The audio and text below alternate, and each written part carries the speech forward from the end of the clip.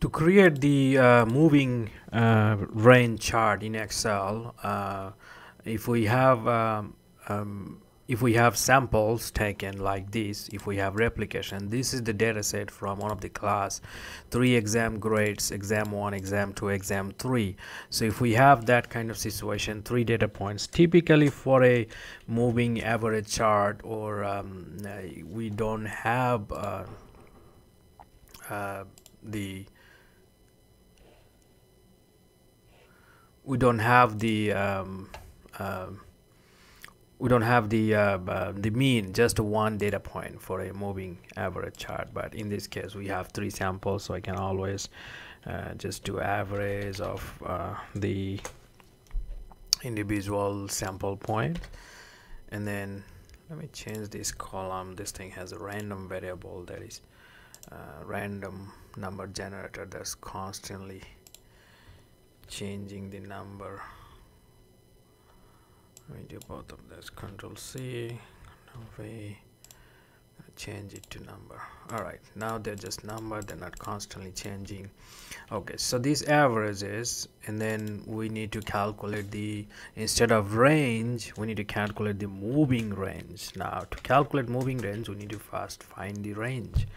So that is equal to, we can do max of these 3 data points, this 3, and then minus the mean of that 3 data point.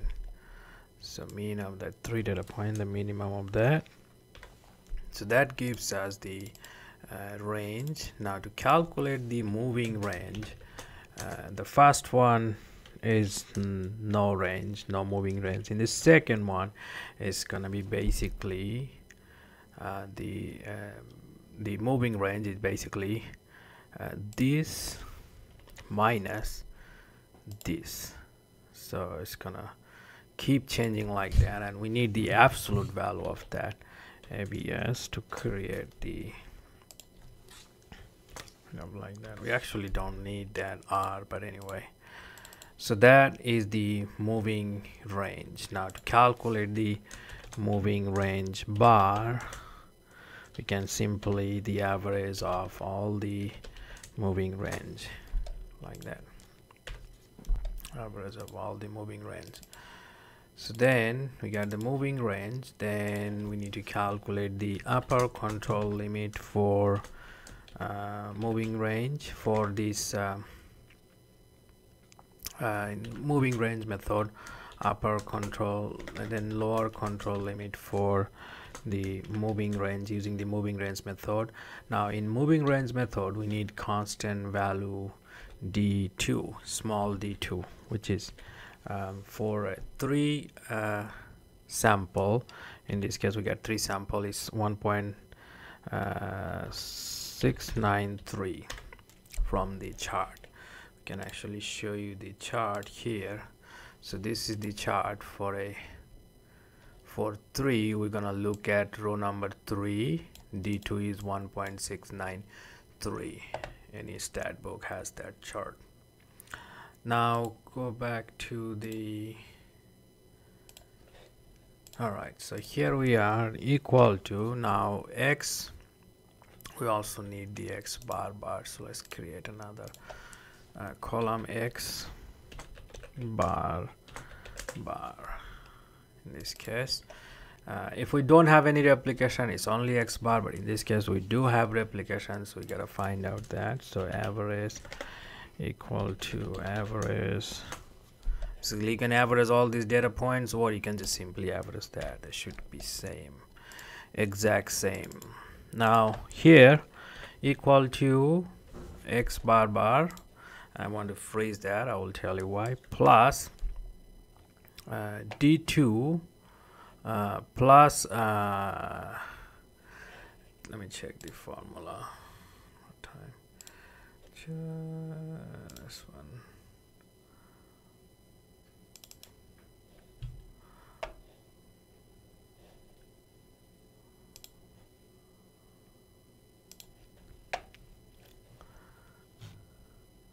the formula is control chart formula. Let me write down here. So we can see what's going on. So the control chart formula is we can write here is for upper control limit. For example, control chart formula is created using 3 standard deviations. So x bar plus 3 times the standard deviation sigma.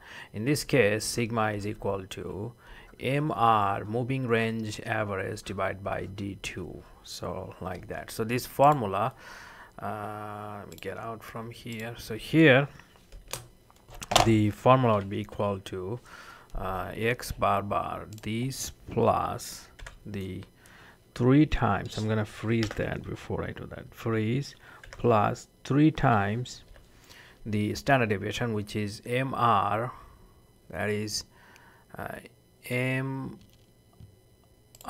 bar, I'm gonna freeze that too, divide by D2, this one, I'm gonna freeze that too.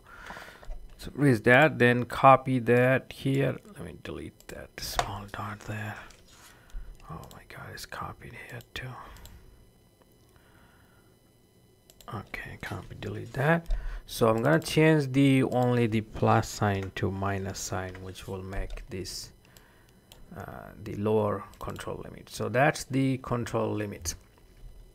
Now we can simply select that x bar, and then upper control, lower control, and then insert, go there, whatever chart you like. So that would be that is the individual x bar, individual M moving range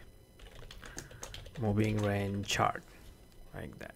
So when we have a huge within very low, very low within variation, then we create this individual moving range chart. The data has more individualistic characteristics than between characteristics. In that kind of situation, we use this individual moving chart. So that's how you create an individual moving chart in Excel.